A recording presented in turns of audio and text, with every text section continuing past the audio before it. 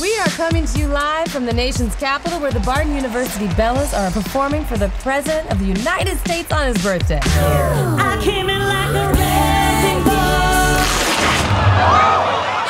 Oh no, she has no underwear on. Oh my God. We have a commando situation. She's turning. No. Brace yourself. She's coming, she's coming. The Australian singer gave the president a birthday gift from down under. The Bellas are suspended. You're being replaced by the European champions.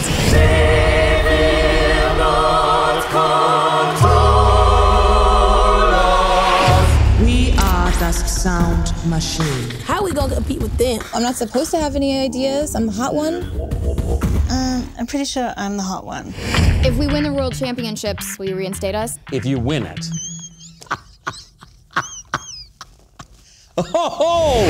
Barton Bellas, you are so tiny. We're gonna kick your ass. Your team is like a, how do you say that? A heated mess. A mess where heat is applied to it. So what once was a little messy is now even messier. Never trust a big button smile, that girl is always on. Here we go, yo. Here we go, yo. So what's the scenario? Please just retire. Did your accents get thicker? Is that like a intimidation thing? Because World War II.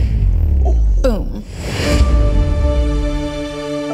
When I look back on this, I won't remember performing and competing. I'm gonna remember you weirdos. Me too. Me too. Me too. Guys, there's gonna be some haters out there. They're gonna look at us, Team USA, and be like, why is the most talented one Australian? Who run the world? Girls! Who run this mother?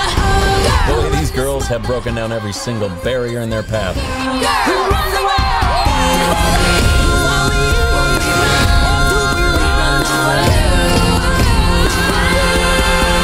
What an inspiration to girls all over the country who are too ugly to be cheerleaders. Who run the world? Girls! We run this mother.